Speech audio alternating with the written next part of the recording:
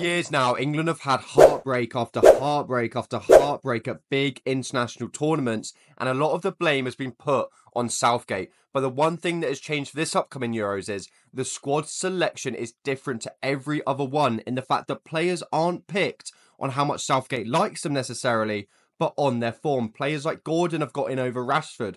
Players like Eze have got in over Mount. It is really exciting to see players like Mainu, Wharton, they've all got a chance in this squad. And for that reason, this Euros might just be the one to bring it home. And that is where I get involved, because I'm going to be showing you guys my favourite England starting 11 with the squad available. But the only catch is I'm going to be assuming everyone is fully fit. Like Shaw and players like him who aren't 100% for the first couple games, I'm going to be including them in my squad or not. You have to wait and see. But everyone is available out of the 26-man squad. But before we get into that video, if you guys are new here, make sure to hit subscribe, hit like, turn on notifications, and follow my TikTok and my Twitter, or X as it's now called. Both of them are LLFifa63, and the link is in the description down below, because I'm currently asking you guys for your football hot takes, and the video will be out in a couple days time. So if you do want to appear in that video, make sure to go to the TikTok, go to the Twitter, get your hot takes in, and you will appear in one of my videos next week. It's as simple as that. But let's get back to this video. So as you can see here, we've got the squad. The formation I've gone with is a 4-2-3-1, but it's kind of very versatile, as you'll see with the players that are getting involved, and I'll show you how I think it will actually line up in possession, out of possession, all of that. But I'm going to go player by player and give reasons and potentially some stats if I see they're necessary. But for the first person, I think it's really obvious, and everyone is having the same player in goal. I would hope anyway. It has to be Jordan Pickford. Had an unbelievable season with Everton. Picked up 13 clean sheets with a team that was almost in a relegation battle literally the entire season. Obviously because of point deductions, but either way, they almost got relegated until about the last 5 games or so. And he was a massive reason that they were comfy towards the end. He's an unbelievable keeper, makes massive saves, and that's what I'm talking about his England career in the past, where he has been a crucial player in the last few tournaments for us. And I think we're getting the exact same Pickford this tournament, if not maybe even a little bit better. And due to a lot of youth being in this team as well, he is going to be more than just a keeper for us. He's going to be a leader like he always is, but now it might be more needed than ever, because we've got a lot of youngsters. I know people like Bellingham are great leaders, but experience can't be beaten, and Pickford has abundances of that. So Pickford has got to be the #1 for me. Now, moving to the right back, and this again is pretty obvious. It's got to be Kyle Walker. And if you want stats, I've got them too. 4.8 ball recoveries a game, and that is exactly what I want him doing in this England squad. I want him as a complete sweeper. In possession, he might even go to a back three. I'll show you the tactics a bit more when we get everyone involved, but I'm thinking whoever the left back's going to be pushes up a bit more, centre backs push across, and Kyle Walker joins a bit of a back three in possession, and he is going to be covering anything behind the other 2 centre backs just like that. And I think that is the perfect player in the entire world. There's no one better at that than Kyle Walker. He could literally single-handedly save us a good few goals this tournament purely because of his pace, positioning, recovery, all of that. So Kyle Walker, without a doubt, has to be our starting right back. And that is a very solid first 2 picks. Let me know if you do have anyone different, but I'm pretty sure so far that is basically what everyone's going to be having. But you know what that is? It's centre-back time. So the right centre-back is the obvious pick here. Let's get that out of the way. And it's John Stones. There's so many reasons that it has to be John Stones, but one of them is the fact that he has a 94 pass accuracy over a whole season. It's absolutely crazy for a centre-back. Obviously, he did fall out of favour a bit with Man City, but there's no question he's our best centre-back in the entire squad, so he has to be starting. And there is something interesting as well, because obviously, I haven't told you his partner yet, but we do know it's not going to be Harry Maguire, because he hasn't been picked up to the squad because of an injury he has in his calf. So, my thinking is, John Stones can take up that Maguire role a bit more and give this other centre-mid a bit more freedom, maybe to drift out wide. That might be a hint to who it is. And John Stones can drift in a bit more. We have Walker to cover inwards if not. But it gives John Stones that more Maguire role for England, where in the past we've seen Maguire in this spot carry the ball forward, sometimes all the way up to the attacking midfield, winger position, and play some good balls. But this time, it's going to be John Stones in that exact movement. But this time, we're going to create some space in the midfield for him. And I mean, John Stones is better than that, better at that than Maguire, sorry. So for me, John Stones is the obvious pick, and for his partner, which is potentially the most controversial pick in the team, has got to be Joe Gomez for me. He's just been unbelievable for Liverpool, and he's so versatile, which can't be overlooked in a team like this, especially with the left-back position being really weak in injury form at the minute. I think Gomez could be crucial for us. I am having him to start in left centre-back, but if needed, I am happy for him to play left-back, right-back. He can literally play anywhere along the back four and do it to a very, very high level. But because Stones is going up a bit more, Gomez is going to be a bit more of a sweeper too, but he will form that central centre-back role if we need to go to a back three at any points. He is a very, very solid centre-back, and actually his mistakes led to 0 goals this season. So he didn't make a mistake which led to a single goal over an entire season, which is absolutely crazy. Because in the past, he's been known for being a little bit clumsy, but this was by far his best ever season in a Liverpool shirt. And for that reason, I think he's got to be starting for England too. He is a really, really solid centre-back, and it can even do the left-back role if we need him to as well. So we've got Gomez, Stones, Walker, Pickford. Those are the first 3 defenders. There's only one more spot to do. But do remember, for this left-back spot, it is going to be short. But remember what I said earlier, we are basing it off the fact that he's going to be fit, which I don't think he will be for the first game or 2. But I think when he is fit, he will come back into the team straight away. Even though he has only played 12 games this season, I think he's one of those players which is too good to ignore. Also, we don't have great backup here, so we kind of are forced to play Shaw when he is fit. Honestly, I think Gomez might fill in there while Shaw is injured, because Trippier's had a rough season. It's most likely going to be Trippier, but I would like Shaw to fill in. But it is going to probably be Trippier. But he hasn't had a great season. He had a great start to the season, really struggled in the second half. Shaw has barely played this season, but what he's done for England can't be looked beyond. He offers something a bit different to everyone else. He's a great worker. He works so hard. He gets up and down so well. He wins so many challenges, but on the ball, he is also an amazing crosser, which could be really important for the likes of Kane, Bellingham. So I think if Shaw is fit, he has to be starting. It's as simple as that. I don't think we can not play Shaw if he's fit, if he's in the squad. There's a reason he's still in the squad, even though he's only played 12 games this season. So I think Shaw has to be the starting left back when he's back fully fit. And that is the back 5 done. Got Pickford in goal, Walker right back, Stones centre back with Gomez, and Shaw at left back. That's a solid back 5 if you ask me. What would you change though to that back 5? Do let me know down below. But it's now time to move on to the midfield. Now, moving on to the first midfielder again, it's pretty obvious, nothing controversial here. It is Declan Rice. And I don't think this is a guarantee. I think this is a star player for us. He's not just a guaranteed player. He is potentially the first name on the team sheet after Harry Kane. He is going to be absolutely essential for us. And when you look at the season he's just had at Arsenal, he's almost found a whole nother level since leaving West Ham. He ended up with 7 goals, 8 assists, and that's just talking about his attacking play.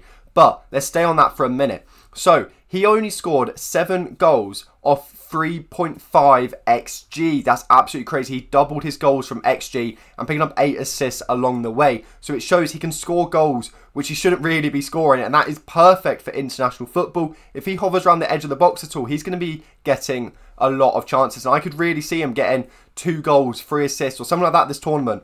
And considering he's going to be our most defensive midfielder, that's the kind of player that could end up winning you a whole tournament. I know it might sound a bit crazy saying Rice could be the reason we win the entire Euros, but I think with that goal involvement mixed with his defensive ability that we'll get onto in a minute, I think it's undoubtedly going to be our best performer in the midfield. I know that's crazy with some of the players that are still yet to join it, but I think Rice is a difference maker, and every country would bite the hand off them if someone offered them Declan Rice. But moving on to his defensive stats, he got 2.2 tackles a game, 4.7 ball recovered a game, 1.2 interceptions. There's so many stats you can read out for someone like Declan Rice. But that just shows he can go forward for you. He can get big goals, big assists, all of that. His passing ability is unbelievable.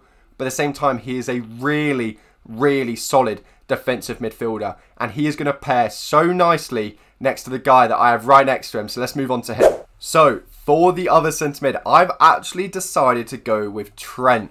I think the other option is Mainoo, and I think both could work very well, but in different circumstances. So I've gone for Trent for games where they're a bit closer. I think games where big chances count, I think Trent's the best player for that second centre mid role, because he can create a chance out of absolutely nothing. But I would probably have Mainoo in a game where maybe we're looking to dominate the ball a bit more, because him and Rice and Bellingham as a midfield three, they're not losing the ball whatsoever. Three of the best ball retention players in the entire world. But for games where we need a bit more creativity, I think Trent could be that perfect centre mid role, especially if the other team don't have too much going forward. So I think Trent in the group stages has got to be a surety. Against Denmark, against Serbia, where they're not offering too much going forward, give Trent that ball and let him do diags to left wing, in behind, right wing, everything. He can do it all on the ball. And in games like that, he's probably not going to get pressed too heavily. And if he does, he's got the on-ball ability to do short passes in triangles like that. He's by far good enough to play in that centre mid role, especially against teams where we're going to have a lot of the ball and he can ping it however many times he likes. But I think Mainoo, where the other team's midfield is a bit stronger, he could be of use. Because against, for example, against France, when you're getting pressed by Tchouaméni, Camavinga, I feel like there you might see Trent show his inexperience in midfield. I know Mainoo also has that, but Mainoo plays like a 30-year-old centre mid that's been doing it for ages. So, as much as Trent is a better footballer than Mainoo, I think Mainoo may be better suited to certain games. But I think for most games, it has to be Trent. And for me, the 10 again is obvious. I've mentioned his name so much already. It's got to be Jude Bellingham. And again, you don't need stats for him. I think it was 19 goals, 6 assists in the end in La Liga. Just won the Champions League. Without a doubt, going to be a key player for us. And also his new role at Real Madrid that he's adapted, due to the lack of their striker, in fairness, could be crucial here. As we almost see number 9, who could that be? We don't know. Move to one side, him almost go as a second striker. And just like that, we're looking at a little 4-2-2. With the 2 up front being Bellingham and obviously Kane. Let's just get that out of the way now. Let me write that in now and then we'll talk about him at the end. Bellingham and Kane. Then we have Rice and Trent. And this is where Trent will really thrive here. He gets on the ball and he's going to have so much space because they're going to be occupying Bellingham and Kane so carefully. Trent's going to be able to drift all around this area right here, playing the balls all the way into this space for the left winger or Bellingham to get onto, or even Kane go over here and Bellingham get in there. These kind of balls in the box here could be the difference maker in big group stage games, also early quarters, round of 16, those kind of games where you're playing maybe the weaker teams. These kind of balls will absolutely kill them. They would have not faced much players that can do the deliveries that Trent can. So if he picks up these spaces out here, it could be game over with us flooding the back post, this area here, 2 players making that run into the box, Trent picking up his nice little right mid spot there and playing them in behind, and it will absolutely finish basically any team in our group stage. And that's why I think Arnold has got to be in the team, and that's also why Bellingham has got to be. He offers something different to all the other 10s in our team. He can go to a second striker, and with Trent and Shaw on the pitch with their crossing ability, Kane and Bellingham will feed goals for days. They'll have so many chances fall to them, and them 2 players both know how to take a chance in the box. And the next player is, again, really obvious. It's Phil Foden, but we won't put all his name in capital letters. There we go.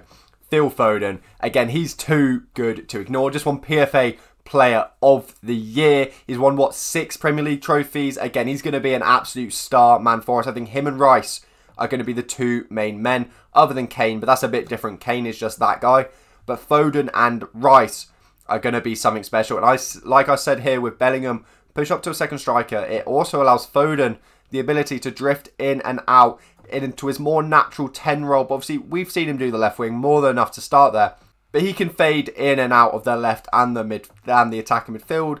Gives Shaw a bit more space on this left-hand side there. And then everyone can shift across in the back there. And Trent can drift a bit wider. And you end up with a weird looking formation. But I think it just works because we have every single player to make it work. They're all in their natural roles with doing this. And I think this could be absolutely disgusting against the weaker teams. They just won't know what's hit them if we start moving around players like that in formation. Foden at one point is left wing, one point is right wing. Stuff like that. I don't think any team is capable really of actually stopping that in this tournament. So that is why Foden, obviously without a doubt, has to be starting left wing. But he will drift in a lot of the time if we set up like this. And the last of the middle 3 is obviously Saka. And he is just way too consistent to be dropping. Obviously, the alternative would be Palmer, but I think Saka offers something a little bit different as Palmer is a bit more of a Foden-esque player. Obviously, he's a bit taller and a bit more, likes to look for long passes and use his body a bit more. But in terms of they're not the quickest, well, they are quick, but they don't use their pace all the time. They like to receive the ball short, cut in, do stuff like that, whereas Saka is a bit more of a direct traditional winger, and I think that balance is a lot better with Foden and Bellingham inside. With Palmer, they all kind of want to drift into the 10, so it might become a bit crowded at points and not let each of them actually show what they can do. So I think we start Saka, and then Palmer is someone that we bring on in basically every game. But I want Saka literally just to be up and down this wing, and like I said, let's say Shaw goes up here, Gomez will then come across a bit, Stones, and then Walker. And obviously, remember, Gomez has played a lot of this season at left-back, so this left centre-back role is not something too unique to him. We then have Saka that is able to do a little bit of defending over here in this role as well, so he can fill in if Shaw does go up a bit too far. And Saka is the perfect player for that right wing. He's got such a good work rate, and he will always give you a solid 7 or 8 out of 10 most games. He's a great player, a consistent player, and he will facilitate for the other players so much. That's why he's got to be starting on that right wing. And obviously, the last player is already in there. It's Harry Kane, and this one was obviously the first name on the team sheet. You can't not include Harry Kane. He's just had an unbelievable season in Germany. Obviously, didn't end up winning anything, but he was saving it all for this summer, is what I heard anyway. But he is way too good to drop. He's going to be our best player, most likely. Once again, his impact on the game, not necessarily just goal scoring, it is absolutely insane. Without Trent in this team, let's say this was, instead of Trent, let's say this was Mainoo.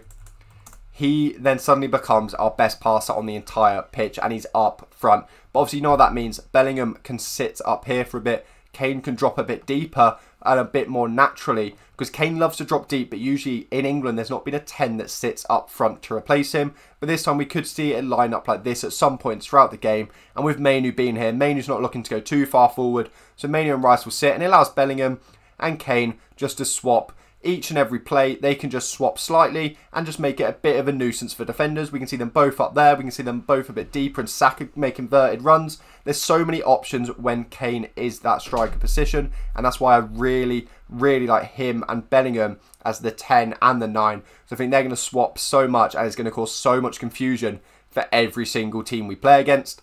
But that is the full starting 11 for me. I'll put Trent back in here. So if you've skipped to the end, Trent is in there, but Mainoo I think will get quite a few minutes as well. And saying that as well, quick shout out to Anthony Gordon, because I think we're going to see him on this left wing a lot as well, especially if Trent's floating out here, looking for the diagonal balls over here. We're going to see Gordon up and down, making inverted runs, and that will work so nicely, I think. So shout out to Gordon as well, because I think him and Mainoo will be very important, even though they're not in the starting 11. Same with Trippier in at left back. But that is where we're going to leave it for this video. What would you change to this team? This is my team that I want to see start the Euros. Write yours down below. Also remember, go follow the X, the TikTok, turn on notifications, all that good stuff. But until next time, thanks for watching and goodbye.